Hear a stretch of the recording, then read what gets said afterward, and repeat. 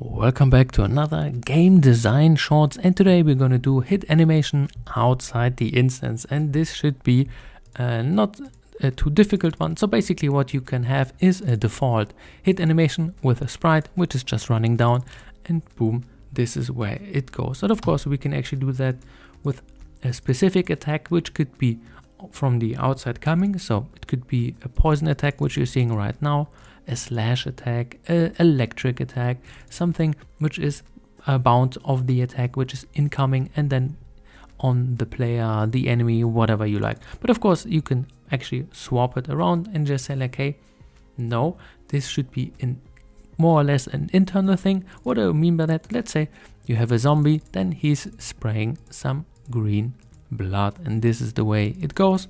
And then therefore if you have a robot, then he's just I don't know, having some oil being leaked and some parts are flying off it if you hit it. So this is one thing. And of course a more common practice is actually doing this dude here, which is with particles, and they have three things in common. A lot of games, for example for hit effects, do those lines which are just dotting out and then the quick rapid ring coming from it, and then boom, you create a pretty sweet vanilla way of making hit animations with particles which are very efficient. So these are not sprites in quotation, these are more particles which you can spam in the hundreds if you want.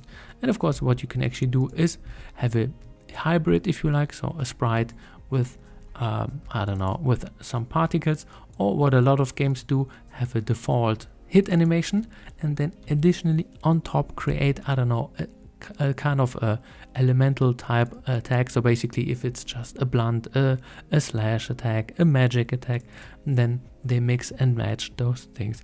And this is how a lot of video games do. So just to conclude this video, there are different ways to, how to get to where you want to do, and these will most definitely make the experience of hit animation, so what you're seeing in front of you, just distorting the player. This is video part 1, so if you want to watch this on the top right corner, hopefully it will pop up and then you can check it out if you like, if you haven't. And then of course the outside also, which in combination make a really beautiful effect, which is just a good common practice and standard in video games. And a little disclaimer from my side, the second follow-up video will be about how to do that. Well, the first two ones with a sprite, which is kind of easy to do, so where to get the resource, and of course then a little bit longer how to do that with particles in Game Maker. And then this is quite specific, a little bit longer to do, but hey, this is the way it goes, because preparation of that stuff just takes a little bit more time. And little thing for my patrons, the project will be for free, because I'm just building effect catalog, because I want to do that. Game Maker still doesn't have that. Ooh, bad. And therefore I will just share that with my guys over there. Alrighty, that was it from my side. Have a good one. One up indie.